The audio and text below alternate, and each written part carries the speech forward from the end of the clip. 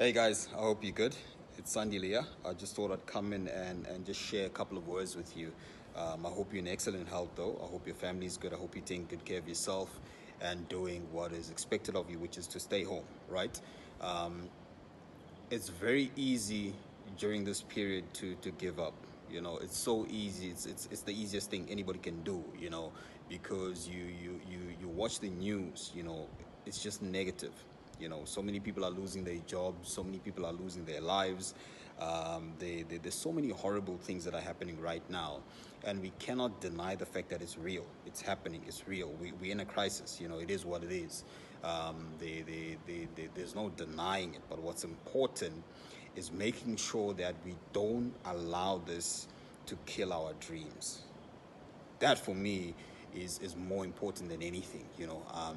If you need to scale down your business, do that. If you gotta sell a couple of your assets, do that. If you gotta retrench a couple of staff, you gotta do that. If you need to go back to the drawing board and figure out a new plan because you've lost your job, do that. But don't allow it to kill your dream. For me, our mental health is more important than anything. Our dreams, our hopes, that is important more than anything else. You can lose a car, you can lose a property, you can lose a bit of this and that. Those things come and go, but don't lose your hopes. That is who we are.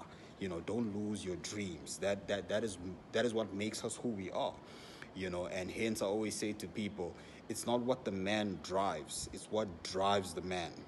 Because for you to be able to drive a Lamborghini, for you to be able to drive a Bentley, for you to be able to drive a Ferrari, it's what drives you, it's what pushes you during times like these that actually got you those things.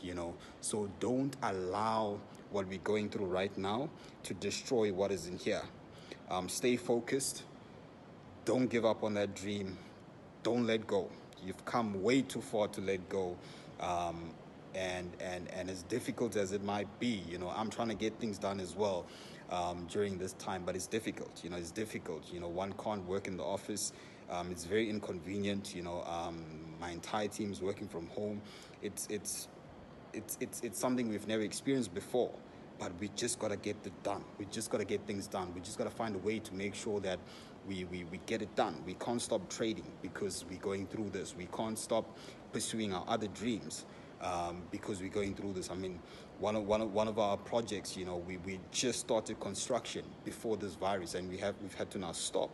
It's causing a lot of inconvenience. So many of our plans are getting disrupted, but we cannot allow this to kill our dreams. That's my message. I hope it encourages one of you guys.